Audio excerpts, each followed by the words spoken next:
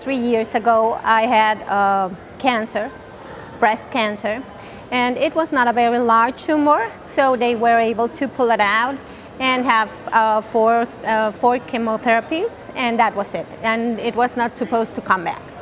Suddenly, after 3 years, in December, last December, they discovered that the tumor was back.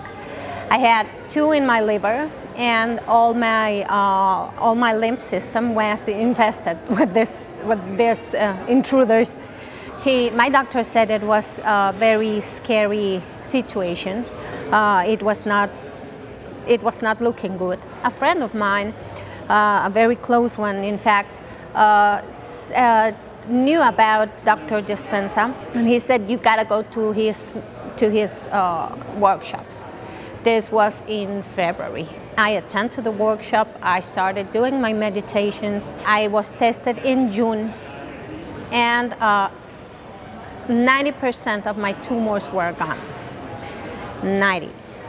This was 1.5 months ago. I've been having chemotherapies since December 23rd every single week.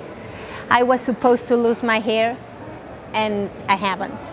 I have been through 30 sessions, tough sessions.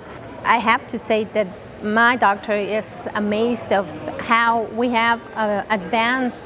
The advances I have had in 6 months were supposed to be, in the best case scenario, in 1 year.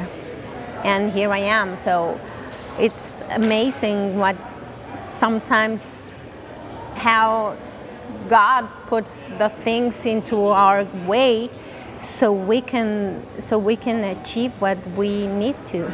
And somebody said, sometimes you have to die to be reborn. And that's exactly what happened to me. Ever since I had started my meditations, there's never been one when I don't sob and I don't feel like I am already healed. And this is something that I cannot express with words, but thank you, really. Thank you so much for bringing me alive again.